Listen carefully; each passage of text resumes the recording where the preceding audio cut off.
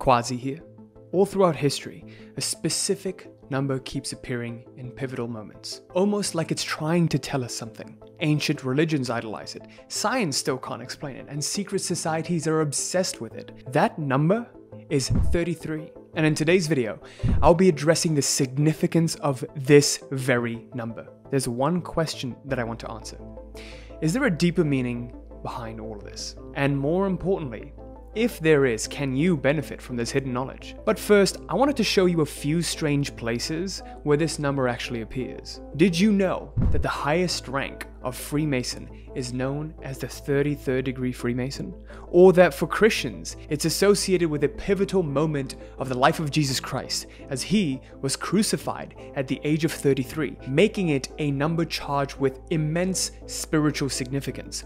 The name Elohim, which means gods in Hebrew, is mentioned 33 times in the story of creation. And it's not just spiritually significant either, but physically too.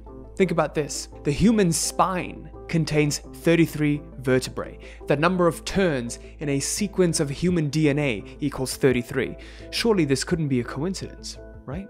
After doing some investigating, it said that societies like the 33rd degree Masons and Rosicrucians are responsible for preserving the secret knowledge and insights into the human condition and the universe itself. Of course, no exploration of Freemasonry and Rosicrucianism is complete without addressing the theories that have been around for centuries. Some claim that the 33rd degree Masons control world events from the shadows, while others argue that they hold the keys to unlocking hidden powers within the human mind. But I've discovered that there's one person who has the answers to all of this. Do you want to know his name?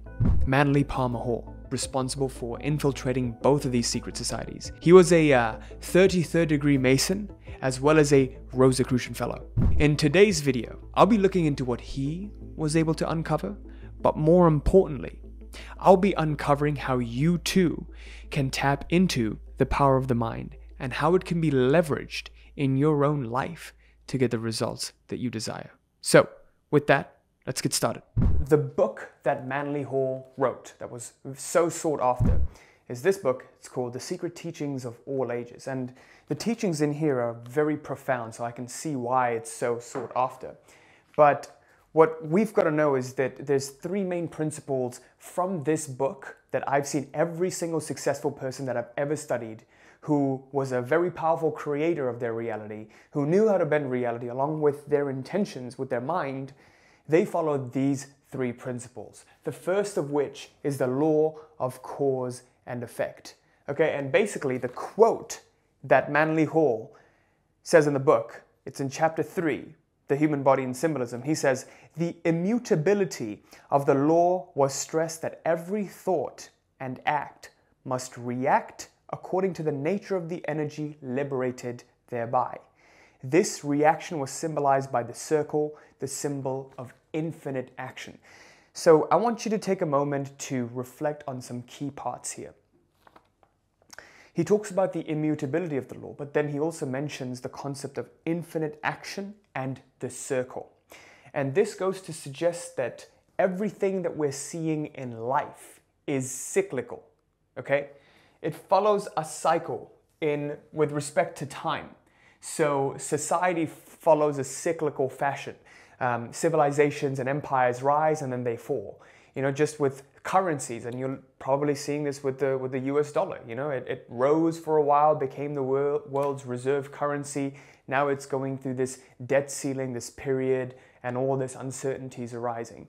And this happened in the past with the German mark during the World War, with every single ancient civilization. Now they're thinking that, you know, civilization wasn't linear, but advanced civilizations existed 12,000 years ago. They're starting to find out that the pyramids were actually built 15,000 years ago because of the erosion marks that they're seeing. And the erosion marks that they're seeing in the pyramids are actually arising. They arose from water, and that kind of water could have only have been produced by a great flood, which is now known as the Younger Dryas, right? So all of these things, civilization is cyclical, life is cyclical. We were born, then we die. We follow a cycle of life. So it's not linear. Everything is cyclical. And the other concept is that of infinite action. We're always in a process of acting. Okay, so what I believe he means by this is energy is transferred from one form to the other. Okay, there is infinite action. One of the biggest misconceptions people have is they think physical action is different from mental action. They think mindset and action are different. You're either taking massive action or you're sitting at home and meditating in order to get a particular result and manifest a lottery win. That's completely false. If you really want to create an outcome in your life, there needs to be action. There needs to be both mental, spiritual, physical action. This is all action. Action is just movement. So this infinite action is infinite because it's moving cyclically. It never stops. There is a continual momentum, a vibration of particles and energy. Okay? Now, how this relates to cause and effect is an understanding that none of this really is luck. Everything that's happening in our lives, there is a clear law of cause and effect that's going on. Okay? Something is causing something else. We only call it luck because we're not able to explain the hidden sources from which they arise. This is the immutability of the law. Now, another interesting thing that I've noticed about all of these successful people that you look at through history is they really understand the law of cause and effect. What do I mean by that? Their reasoning process is not by analogy. So how most people reason, how most people compare things, how most people come to their conclusions is they look at someone else, they look at what's happening right now, and they compare. They say, oh, this is happening like this. That person said this, therefore this must be true. I'm reading this in the news, therefore this must be true. This leads to fear, uncertainty, and doubt. And so people reason and hypothesize via analogy. They compare and contrast. That's what sheep do. They look at something else, they look at when to panic, and they look at when to ask for permission to do something. They don't think for themselves. So the real way to use this law of cause and effect is what I've seen every single wealthy person do, every single successful person do, is they reason via first principles. What does that mean? They break every single argument down to its fundamental truth. You can even look this up. I've made tons of videos on this too. They break down every single argument to what is the fundamental accepted truth at the moment. So if you hear something, it's not necessarily true. Why would someone say that? You're basically asking why until you get the root source of why this is happening. So when you learn to reason via first principles, you immediately become a creator of your reality. Becoming a creator of your reality and learning to create reality, the most fundamental quality that's required is you being authentic, you being unique, you not following someone else's path. The moment you start to compare with someone and contrast with someone, you say, oh, this person's running ads and this person's doing YouTube, therefore I should do it, therefore I should do that. No, what's your own unique path? Can you reason via first principles why one method would work and why one wouldn't? When was the last time you just took some time to sit down and think about why things are the way they are? You haven't, right? So a lot of people don't do that. They don't sit down and really think about why things are the way they are. The key thing is you have to understand this first law. You have to understand what the real cause, what are the hidden causes that's causing, or the effects that we're seeing. Everything that you see manifested in physical reality is but an effect, okay? It's an effect of something. This leads very, very well into the second law, okay? The law of spirit. And I'm going to explain to you exactly what that means. So the second law that is absolutely crucial to understand if you want to be a creator of your reality is the law of spirit that he talks about in the book. And the quote goes like this. This is in chapter 12 called Pythagorean Mathematics. And this is what he says. The universe is made up of successive gradations of good. These gradations ascending from matter, which is the least degree of good, to spirit, which is the greatest degree of good. In man, the three spheres of his threefold nature merge into a single unit, making him a single living soul. So the importance of this quote is as follows. I believe this comes from Hermetic teachings, where Hermes Trismegistus, known as the greatest god of all time, who existed 5,000 years before Common Era, I believe. And in it, the Emerald Tablet, he talks about the three different planes of existence, where he talks about the least and the most gross form of existence is the physical dimension, A level above that is the mental dimension, and the third level above that is the spiritual dimension. Hermes was known as Hermes Trismegistus, and Trismegistus translates to thrice greatest, meaning he's mastered all these three planes of existence. So in this, Manly Hall says how the least degree of good is matter and the greatest degree of good is spirit. So I want you to take a moment to think about why he would say something like that. Why would he say something like that? This is why. The ancient yogis believed something like this too. They believe that what's the most grossest form, which is matter, is influenced by the most subtle form, which is nothingness, and everything evolved out of nothingness. So this is what they believed. They believed that the universe, this world as we perceive it right now, it evolved from nothingness. This nothingness became energy. This energy evolved into awareness. Awareness then evolved into consciousness. It started to become aware of itself. Consciousness. It became conscious of itself. This consciousness, there started to become movements within consciousness. And this movement within consciousness is called mind. It's called thought. And this mind then created the body. So if you look at placebo effects right now, your body literally has the ability to cure cancer, right? It has the ability to cure all sorts of ailments that you would have never imagined without any outside intervention. This is the technology. There's quantum computers that can't replicate the functions of human bodies yet. That's how sophisticated this system is. So the mind is the doing of all of this. So in order to influence the body, we have to tap into the subtler dimensions of life. And this is exactly what he means by this quote. And this, again, interestingly, goes back to this law of cause and effect, right? There is a subtle cause that is leading to all of these gross effects. If you want to create anything in your life, stop focusing on the gross matter, on the thing, on trying to manipulate and change something. Focus on the subtle source that's actually causing this effect that you're seeing. What is causing the effect that you're seeing right now? The subtle inevitably leads to the gross. So in order to make any physical change happen in your life, you have to look at the subtle source from which it originates. And this is where it all originates, in the mind. Okay, so this actually leads very interestingly to the third law, the law of imagination. So let's get right to that. So, last but not least, one of the most powerful laws that's completely transformed my life and over 1,000 clients that we've worked with, the law of imagination. And it's very interesting to see that Manly Hall goes really deep into it and describes it beautifully. He says, imagination is the star in man, the celestial or supercelestial body. This is the great secret of the mysteries. Imagination is the divine body in every man, the divine principle or idea by which each creature is begotten. And this is in chapter 25, the Pythagorean theory of music and color. Now, I want you to take a moment to reflect on this. Why does he call this the star in man? Why does he call this the celestial or supercelestial body? I believe this is the subtle, as the most subtle will get, okay? And imagination is the power that runs everything. Einstein prized imagination. He said imagination is the only thing that truly governs this world. And I believe that's why he describes it as the celestial or supercelestial body, the highest of them all, the greatest star that could ever exist.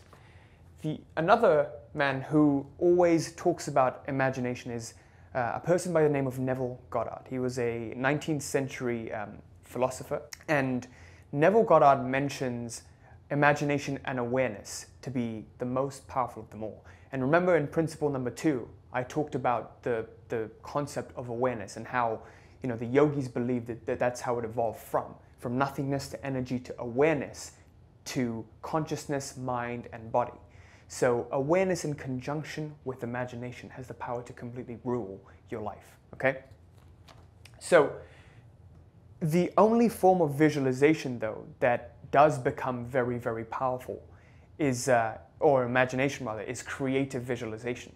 Now, there's a reason why they talk about imagination, because imagination has connotations of creativity. Creativity connotes the heart. If you simply picture something in your mind's eye, it has no effect. You're simply picturing, okay? there's a difference between imagining and picturing. So Neville Goddard always talks about visualizing, thinking feelingly, okay? Think feelingly. So when you visualize creatively anything that you want in your life and you project it in your mind's eye, then you're automatically invoking two of the most necessary components of manifestation and reality creation. And this is involving the heart and the mind.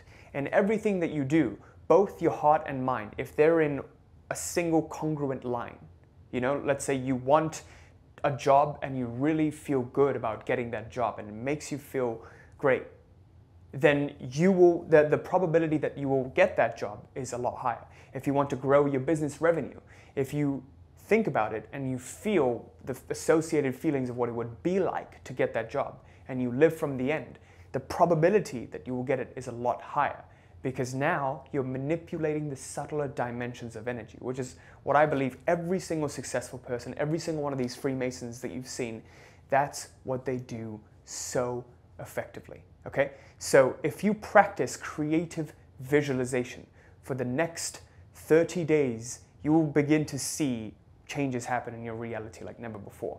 And what Neville Goddard talks about is practicing creative visualization as you fall asleep before bed every single night. This also invokes your subconscious mind to completely absorb it. Okay, so your conscious and the subconscious mind, again, the mind and the heart, when they work in conjunction with each other, only then do you unlock the power of reality creation. Okay, so this is what I want you to do. For the next 30 days, pick one goal that you want to create in your life, that you want to accomplish.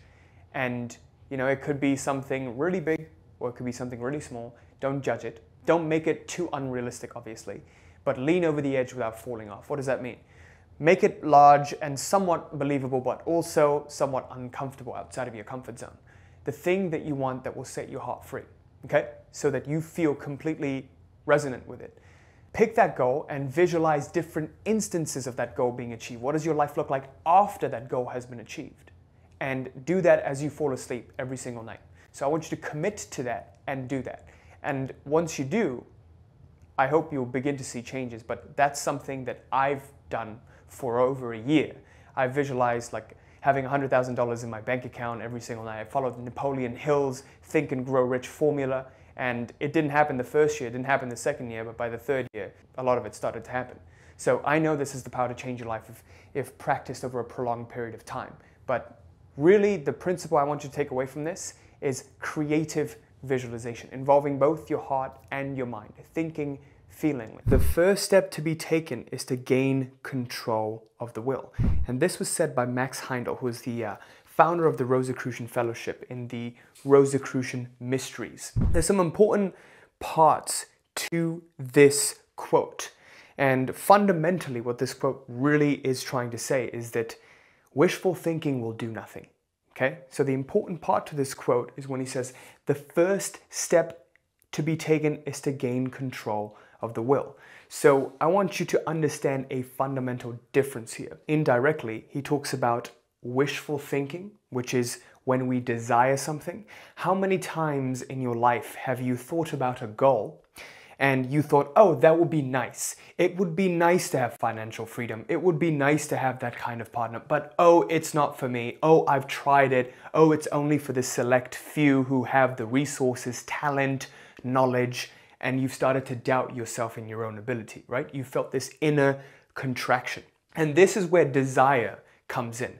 So if you want to create your reality, if you want to be a very, very powerful creator of your reality, you have to understand the fundamental difference between desire and intention, but also in particular, the two different types of intention that we're going to get into later. Let's begin with understanding desire. Desire can be described as wishful thinking. And this pretty much does nothing. If you just sit there and daydream, you think about, oh, if I got that, that would be great. But anyway, back to my herb-derb daily life, right? I remember as a kid, I would daydream and think about all of these things as though it would be nice. Now, don't get me wrong. It's important to have desire because without desire, life wouldn't function.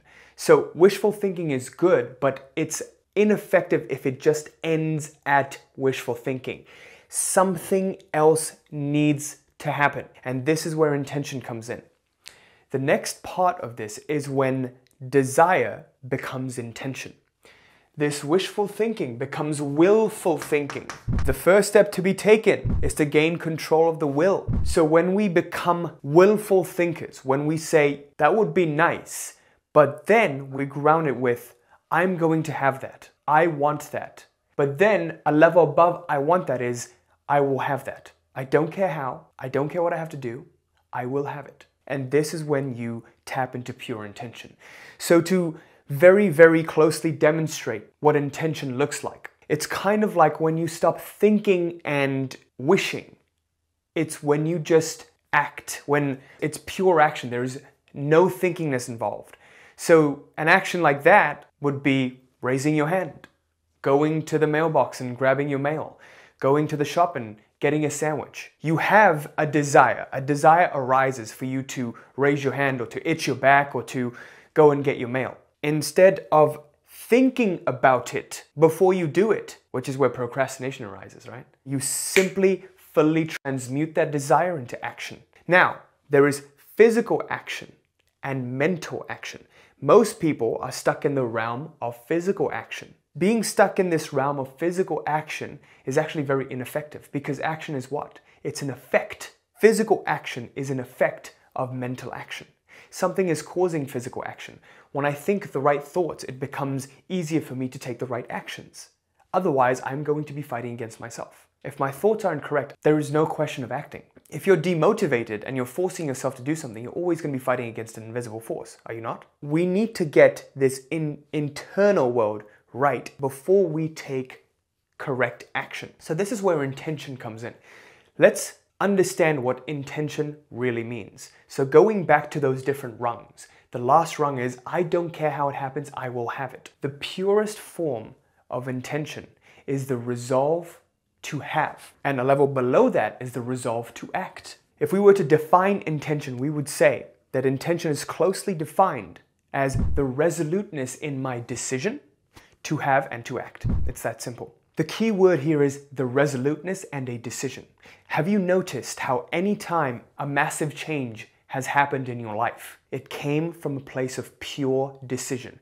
You simply made a decision and you had no other choice. That's why a lot of people talk about burning the bridges. They say you must burn the bridges in order to be able to get to what you want. If you give yourself a way out, you're going to take it. And to a certain extent, that's true. If you have too many choices, you're going to get overwhelmed. If becoming successful is the only choice you have, there is no other way. If you have no distractions in your environment, what are you supposed to do? Get to work and do the things that you need to do, right? But the problem right now a lot of people are going through is they have too many choices, there's too many options, and they don't know what to choose.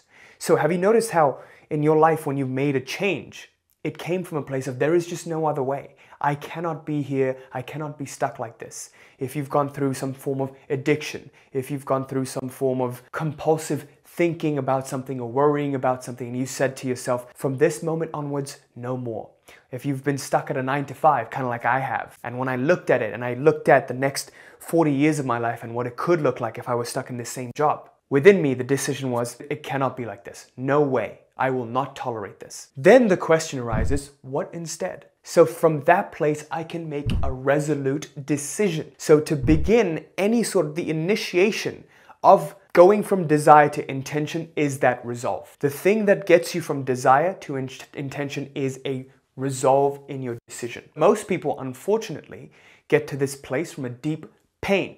I'm not saying that's ineffective. It is still very, very effective to come from a place of pain and make a resolute decision. The problem only arises when you keep staying stuck in that pain and you keep reliving that pain and that trauma again and again. You let it haunt your life. That pain should only be used to make a firm, committed decision. And when you've made that decision, you focus on your decision. When people keep reliving their pain in their minds, that is the birth of suffering. Pain is very, very necessary. Suffering is not. Understand that we need to have a resolve to have and to act. Now, most people are very good when they have this resolve to go out and act. They say, I will do whatever is necessary. I will fight to earn a place under the sun. I will grind every single day and take massive action. That's great. More often than not though, this leads to you fighting against the flow of life. So right now, if you imagine life as a river or an ocean, it has a flow to it. Sometimes it wants to take you to a certain direction. Other times it wants to take you to another direction. Sometimes you don't like the stream that you're being taken to. Only then should you exert effort in changing the stream. But most of the time, people are trying to swim upwards because they're impatient, they want the result now. So when we operate from a place of just pure acting, and we want it now, this is a clear sign that we do not trust the divine, the powers that be, to deliver us to our goals. So when we function from this pure place of acting, we're using our personal, our petty, or our inner intention. Please understand this. This is crucial for you to understand. The resoluteness in your decision to act is inner intention. The resoluteness in your decision to have is outer intention. When you're not concerned at all with when it happens or how it happens, you only care about having it, that is you using outer intention. Outer intention is the intention that both belongs to us and does not belong to us at the same time. It's the worldly intention. It's the God intention, if you will. The greatest works of art, the pyramids, all the unexplainable, mysterious things that have happened, or even things in your life that were unexplainable, most likely it was the work of outer intention. It's when you were completely in alignment with the thing that you wanted and you completely surrendered to it. So I'm going to show you by the end of this video how to get to that in the next part of this video. But for now, I want you to understand the difference between inner and outer intention, because if you understand this, you'll be able to become aware of it in your daily life and as a result apply it. Our goal is to transmute this desire into intention. How do we do that? The trigger point is when we make a resolute decision to have and to act. If you can simply say to yourself, it would be nice to have that. And if you can go from that to, I want that, to, I will have that. I will do anything that's necessary. One way or another, I will have it. It is mine. It's already happened. I've made the decision and it's done. If you can get to that place within yourself, you will have it. The question becomes, how do we get there? Remember in the beginning of this video, we talked about the different doubts that we have, the different fears that we have. And I remember when I started off and I was able to quit my job and get to my first milestone, which I'm going to share with you. Before I did that, there was a lot of fear, there was a lot of anxiety, there was a lot of limitations that I had. These were counter intentions. In order to tap into pure outer intention, our mission is to release all of the counter intentions, all the fears and all the doubts that we have, okay? So in this next part of the video, I'm going to show you exactly how to do that. Make sure you stick around to the very end because this is going to be one of the most crucial things that you've seen. So let's get right to that. So now you understand the importance of releasing counter intention so that we can be purely aligned with our intention. So we can use the power of outer intention activated and have it work for us in our lives. I want to go back to Max Heindel and share another quote that he shares regarding this and the importance of this. The divine will is potent in proportion to the extent that the human will is made receptive to the influx of the divine. This is kind of important because it goes to show that this human vessel can channel divine will only when it is receptive to it. When the divine will and the personal will are in one line, they're in harmony, you're able to do better, you're able to do bigger. So have you ever noticed how the biggest companies in the world, their mission statement has always to do with helping people, with giving more, with being outward rather than taking? When your goals become aligned to the betterment of the universe and you can see how you achieving your goals benefits 2 or more people, you're actually slowly getting more and more attuned and aligned with the divine will. That's why a lot of people, like a lot of fathers that I speak to who become first-time dads, and they also happen to be business owners, they always say how they started to make more money when they had a kid because they had more reason to provide and to give. When we tap into the intention of giving, we're actually channeling divine will. We automatically change our state of consciousness from the lower levels to a higher and higher level when we focus on giving and opening ourselves up. Now, this doesn't mean you can't achieve your goals and you have to be Mother Teresa. You just have to conceive of how your goals can benefit at least 2 or more people around you. If your goal is to make more financial freedom, you have to conceive how it could help your family, it could help others, and how you could serve more people as a result of doing it. When I was looking at my goal of having a large YouTube channel, I was looking at how I could serve the world more and give more to other people and share valuable stuff in this video that could serve other people for free. And that's why I believe it worked for me. We need to learn how to channel this divine will by getting our personal will, our petty, smaller self that always wants to take, to aligning it with giving. Because at the end of the day, you get what you give. Another way of saying this is we need to achieve an alignment in our heart and our minds, in the thoughts that we think and the feelings that we feel. Remember, we talked about this earlier on in the video, that when you think about the goal, you may be able to think about it conceptually with your mind, but in your heart you feel pangs of doubt, fear, and anxiety. That's the number one thing blocking you from getting to your goal. The key to getting pure congruence and alignment in divine and personal will is to release all counter intention. That is our goal here. And by the end of this, I'm going to share with you a 3-step method that is tried, tested, and true with over 1,000 clients that we've worked with. But before I get to that, I want to share with you more context of my story and a little bit about how I used it in my life so you understand how to better use it. When I got started off in this journey, before I started making YouTube videos, I was in college, my senior year in college, and I was doing a summer internship and I was supposed to go into a full-time engineering career. When I stepped into the factory that I was working in, a manufacturing plant, I went in and I looked at everyone and how miserable they looked. And they were all 30, 40 years older than me, close to retirement, and they were wanting to stick their arms in the machines to get workers' comp. And someone actually did, and he got like a decent amount of money that he never had to work again. It was messed up, okay? When I saw that, I was like, holy shit, I do not want my life to look like this. I do not want to be in this environment. What do I want instead? So from that deep place of pain, I made a decision. I looked at my life and I was like, you know what? To have everything that I want and more, I just need 20K a month. I could live the life of my dreams on $20,000 a month. Then I set a goal. I remember writing down on a piece of paper that by July 1st, 2019, I'll make 20K a month. Have my own business that does 20K a month. Mind you, back then I had no idea what business, I had no idea what to do, and so I was searching different opportunities, I was looking at trading, I was looking at drop shipping, everything. Nothing really resonated with me fully at the time. But then when I went through this whole process, I found out what it was, and I shared all of it throughout the channel in my other videos.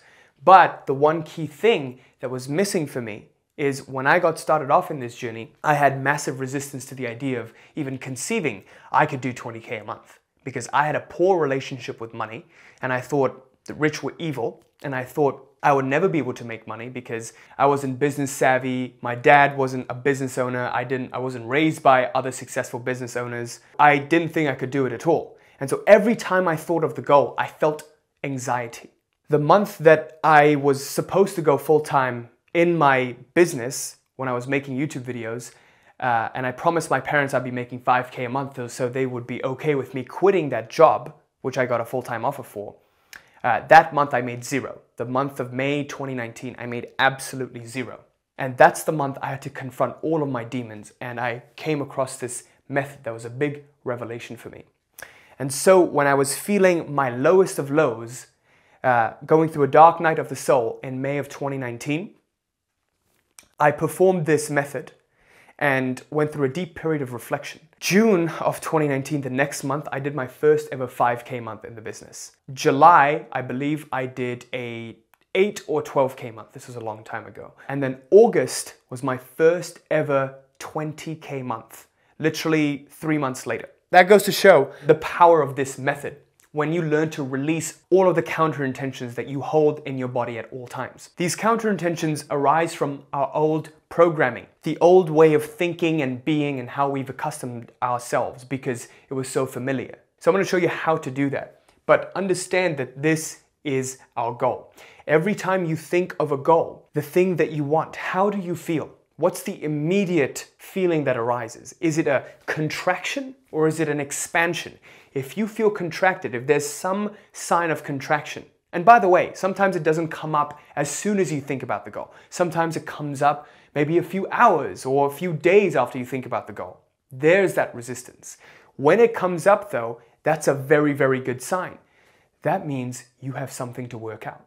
For most people, guess what? It's repressed. It's so unconscious that they can't even see it to be able to work on it. But when it arises, that's when we can work on it. And this doesn't mean you go searching for it. You simply think about your goal and you see what arises, okay? So now let's go to this method. I promise you this is going to be life-changing for you. The method is called letting go, or the surrender method. And I read this from a book by David R. Hawkins. This is one of the most life-changing books I've ever read. I read it like at least twice a year, and I've read it maybe over 6 times now. This is the #1 method that every single client we share this with, they get immediate results with afterwards. This is how the method works.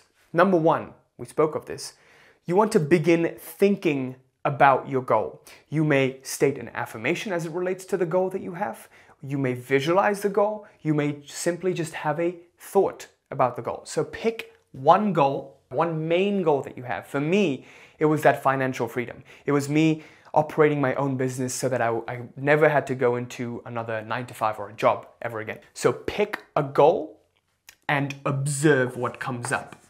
So chances are there will be some form of resistance, because if there was no resistance, you would be living the goal right now. The fact that you're not living the goal right now means there is some form of resistance somewhere. So observe any sort of feeling. This could be just a slight feeling of closeness, a feeling of fatigue and tiredness, like, oh, I can't do it, oh, that's too much work, whatever it may be. And when that feeling arises, accept it fully and watch. I know this seems overly simplistic. Believe me, I do, but the best solutions in life are usually the simplest ones. Go back to your goal, state it, watch it again, and see what comes up. And do this a few times, repeat this cycle. And the third method is to ask for more of it. Ask for more of the resistance. What do I mean when I say ask for more of this resistance? When we feel some form of contraction, some form of resistance, most of the time what's happening is we think that having resistance is bad, because our goal is to be free of resistance. If our goal is to be free of resistance, then we believe that having resistance is bad. But guess what? When you believe that having resistance is bad, you're pushing on your resistance. You're resisting the resistance itself. And what happens when you push back on something? It pushes back on you. That's Newton's third law, reaction force. When our resistances are really, really strong, the more we try to suppress them. In my life, back when I was going through this time, and I had a lot of resistance, what I would do is I would try to run away from my resistances. I would try to replace my beliefs by doing an affirmation really quickly, or meditating really quickly, or doing some guided hypnosis really quickly. I would try to replace them instead of first accepting them and confronting them. Whatever you're going through in your life right now, have compassion for yourself. You're going through this for a reason. Something is coming up that needs to be dealt with. But what we do is we live through our worldly sensations and reactions of fight or flight. We usually, most of the time, fight against it, try to stuff it down, or we run away from it by escaping it in drugs, by escaping it in distractions. For me, what I was doing was binge eating. I would eat a lot of dessert, a lot of sugary foods every single night, and I would watch TV, and I would scroll through my Instagram feed, my Facebook feed. I would just scroll like mindlessly, just trying to run away from that feeling. Because this was such a tumultuous time for me. There was just so much pressure because my parents every single day were hounding on me like, what are you doing? Like, are you making any money? Like, why did you decide to do this with your life? And I totally get it, because they've grown up the mentally comfortable lifestyle where you don't take any risk and you sort of go for the safer option. Go to your 9-to-5, find a good job, be grateful that you're an employee. But I just didn't want that, right? And I'm sure a lot of you watching this don't want that. You don't want to settle for less.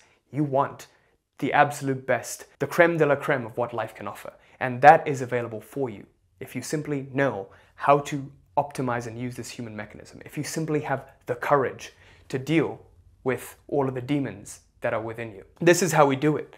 We simply ask for more of it. To turn off the resistance of the resistance, we simply open ourselves up to the resistance and let ourselves get flooded with the resistance. And in the moment, it feels horrible. But when it passes through you, you feel lighter and lighter. So when I did this in the month of May that I had absolute zero and I had felt like a complete failure, after a week or 2 weeks or so, I felt this sensation of lightness in the first couple of weeks of June. I just felt really, really light. And then the sales started pouring in, right? I didn't even expect it, right? The greatest things happen when you least expect it. And that's when I felt my absolute best and I felt so relieved of all burden. So this is the 3-step method that if you keep applying into your life, and this might take weeks, even months, but if you diligently stick to just this one method of releasing all counter intention, you won't even have to focus on your goal or do some voodoo. The goal will happen.